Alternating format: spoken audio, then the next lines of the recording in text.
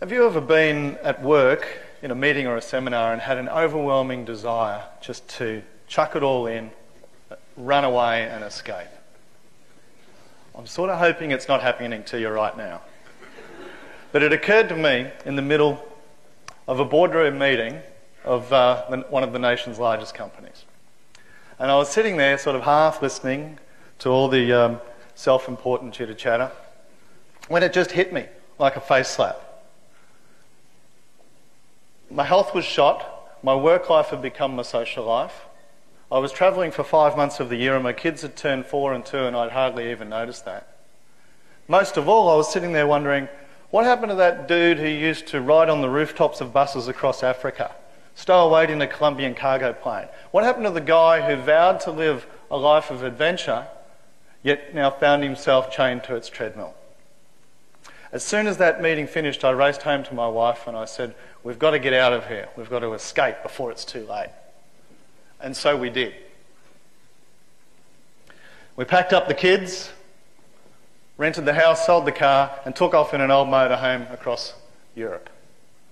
And yet as sensational as that trip was, 30 countries from Central Europe to East Europe, the Baltics, to the Arctic Circle, North Africa and Turkey and back, what I didn't know then was that I'd just made my own family the initial trial guinea pigs in what would become my long-term study into the rejuvenating power of time out.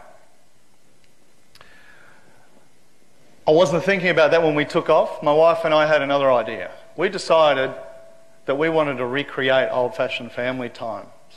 We wanted to hang with the kids, play outside, let them build cities out of pine cones and use their imagination to create entertainment rather than having it induced for them by a screen. So we decided to go for a year without technology. No smartphone, no tablet, no Wi-Fi, no e-games. And it was fantastic for about 3 days. And then detox set in. I soon found myself almost clawing at my eyes, desperate to make a phone call or an email, a message to anyone, someone, get a hit of Google. I was reaching for my absent phone as though it were a phantom limb. And suddenly, amid all this detox, here we were 2 weeks in, trapped inside this stupid camper van that was more like a can on wheels with 2 kids under 4. And my dream escape trip was becoming more like some weird reality TV show. It was sort of like Family Survivor. The only problem was that I couldn't get voted off no matter what I did. And I tried very hard. Without any choice though, we took off and we kept going. And over the next month we drove thousands of miles north up to the Arctic Circle. Awesome driving days, over snow-peaked mountains, through 30-mile road tunnels and plying the world's greatest fjords. The strange thing was, though, we were powering along like we were almost on some unstoppable runaway freight train. Yet the reality was that we'd been steaming along for months, maybe years, always busy, always something to do, filling in time like it was an engine that needed to be stoked. Up in the Arctic, though, we did slow down. The train stopped rolling. And soon I found myself chatting with my wife like we hadn't done in years, playing with the kids and getting to know all their teddy bears by first name basis. And soon every little experience became that much richer. Amid all this sudden uncluttered mind space, I dug up an old unrequited dream of mine, one that was buried somewhere on the path of responsibility in life, to be an author. I didn't know then I was going to write an award-winning memoir or have it internationally published. But I discovered and was rejuvenated with this new quest and vowed that I wouldn't die wondering, for there are few things worse. Once we got on the road, that quest became clearer and clearer. And yet, I wasn't the first person to discover that time out can lead to a great idea or clarify goals. Benjamin Franklin, Picasso, Mozart, Churchill All those guys were renowned for taking time out during their working days and weeks to get away and clarify their heads. Yet, of course, those guys didn't have to deal with the two great time munchers of our modern era, technology and 24/7 busyness. When I told my daughter recently that the iPhone was only released in 2007, she just looked at me and said, "Dad, life must have been so empty then." Rising to her challenge, I hit back with a quote by Socrates: "Beware the barrenness of a busy life." She was still staring at me, so I converted it to her modern day language. I said to her, "We have to hashtag chill out more." She got that. But Socrates' point has never been so apt, because we're now in a technology-fueled epidemic of time filling. Japanese schoolgirls screen up 97 hours a week. Western kids average 59. Technology addiction centres are springing up all across the world, 300 of them in China alone in the last 3 years, to address internet overuse outcomes such as academic decline, attention deficit, anxiety, social withdrawal, and so forth. And for the working adult, connectivity 24/7 and checking messages at home, on holidays, in restaurants, or on weekends is now becoming the norm, ensuring we never escape and we never get away. It's not all bad though. Some of us do manage to go on holidays and sleep, not tweet. It's just getting a lot easier to recognise them. In a previous era, not so long ago, time out happened just by driving around in the car, going to the beach. We had plenty of space to think, dream and create. It happened naturally. Yet today, an age of constant connectivity has created an age of constant distraction. And to borrow a buzzword that's raging across the future frontiers of the business world, we've become disruptors. The problem is we're disrupting ourselves. So what are we going to do about it? Because we can't all just jump in a camper van and drive around the world to get some new idea. And even if you can, you've still got to make it happen back in the busy world. And we're certainly not going to turn off technology because it's too good. Well, the ultimate solution then lies in how we manage it, how we operate. For if we accept that time out will no longer happen naturally, then we will have to deploy it as a deliberate high-performance strategy.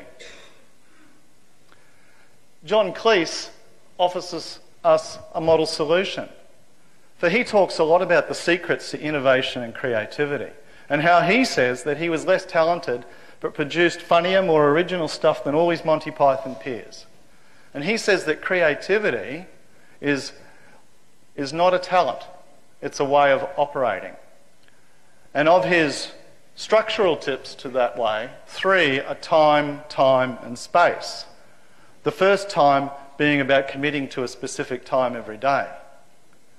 The second time about a minimum period of time, 60, 90 minutes, because you can't invent or change anything in 10. And the third, space, being about sealing yourself away in a quiet oasis, away from the world, away from the distractions, away from the pings and rings. And it's sort of amazing, the ideas that can then come ripping into your brain when it's in that open-minded, playful mode. With my book out, I was on radio and the interviewer asked me, how did my wife and I manage to have intimate relations in our caravan for a year while travelling with 2 kids? I said to him we couldn't discuss that on national radio, but instantly I had an idea for a caravanning book sequel once our kids left home. I thought I'd call it 50 Shades of Grey Nomad.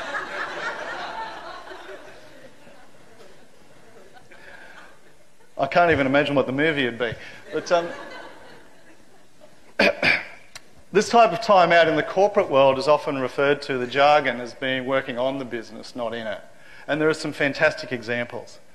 Bill Gates is renowned for his Think Weeks, where he gets away twice a year, seals himself off, away from all distractions and works on fresh ideas. And many of Microsoft's yearly innovations are directly attributed to his Think Weeks. Google and 3M give their scientists up to a day a week to go away and work on anything they want creatively. the post-it note and scotch tape were two inventions that came from such a process. But it's not the sole domain of world leaders and big companies. I was once involved in an electronic test of a global public company's top 2,000 highest performers. And that test measured energy, high energy levels, as an indicator to high performance. And of the participants, 95% failed the test, including the entire company's executive and board. For the test measured energy levels on a consistent, sustainable basis. And yet every one of the high performers had one thing in common. They worked as sprinters. They would surge and rest, surge and go again. Like Mozart, building micro breaks into their day so they could strike at peak when required. So next week, when you're lying on the floor of your office or lecture theatre and your boss walks up to you or professor and starts screaming at you and asks what the hell you're doing, just tell him that you're preparing to peak.